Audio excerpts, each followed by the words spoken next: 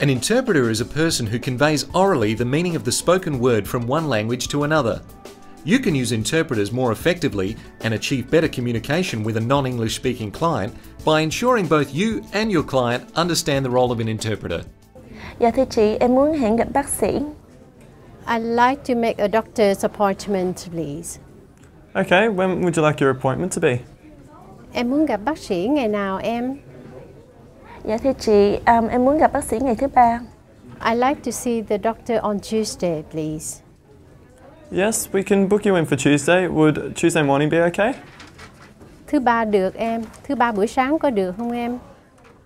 Dạ thưa chị, thứ Ba buổi sáng, dạ được.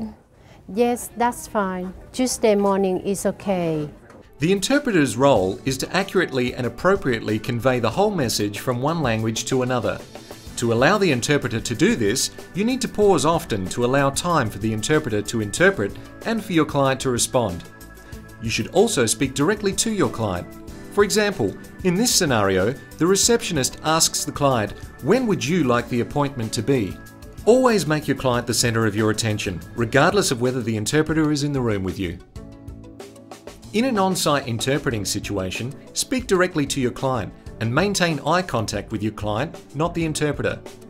You can arrange seating to facilitate communication between you and your client.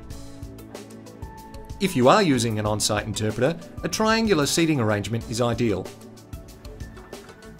When using an interpreter, your role is to conduct and manage the interview. It is your responsibility to ensure a free flow of communication. The first step in any interpreting situation is to introduce yourself to the interpreter and to brief the interpreter on the situation. As part of the briefing, you can describe the type of telephone you are using. You should also allow the interpreter to introduce themselves to the client. Hello, interpreter. Hello. Hi, my name is Mrs. Edwards. I'm a high school maths teacher. I'm currently here with Mrs. Aiden. Mrs. Aiden's son Dennis is in one of my maths classes, and Mrs. Aiden is here today for a parent-teacher interview. Right, okay. Yep, could you please introduce yourself? Merhaba Bayan Aydın, ben Türkçe tercümanıyım. Yanınızda Bayan Edwards bulunuyor. Oğlunuzun matematik öğretmeni. Merhaba.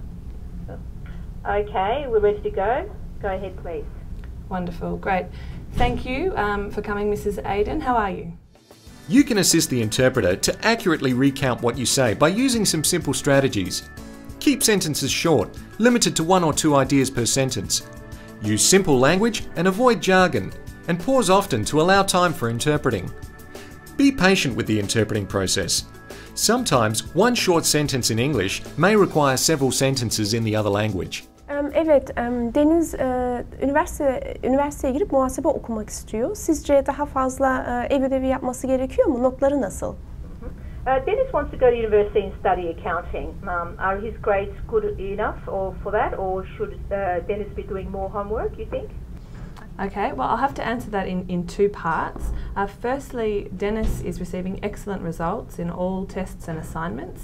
He's actually one of the best students in his class.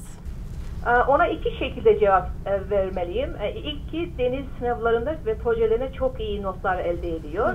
Sınıfın en iyi öğrencilerden biri. And as he is receiving such good results, I don't think it's necessary for him to do more homework. And if he continues to work hard in class, I think he won't have a problem getting into an accounting course. Deniz'in durumu çok iyi olduğundan onun daha fazla ödev yapmasına gerek görmüyorum. Eğer sınıfta çalışkanlığını devam ederse muhasebeci bölümünün kazanmakta hiçbir sorun olmayacağını sanıyorum. Harika, çok güzel bir haber. Very good news. Thank you. Fantastic. Wonderful.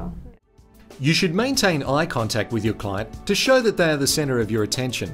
However, eye contact is a great example of how cultural differences in body language can affect communication.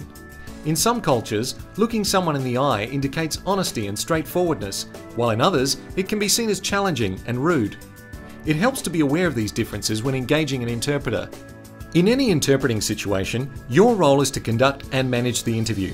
Make your client the centre of your attention by maintaining eye contact and speaking to them directly. To assist the interpreter, keep sentences short and simple and pause often. By utilising the tips presented, you can help bridge the communication gap between you and your client.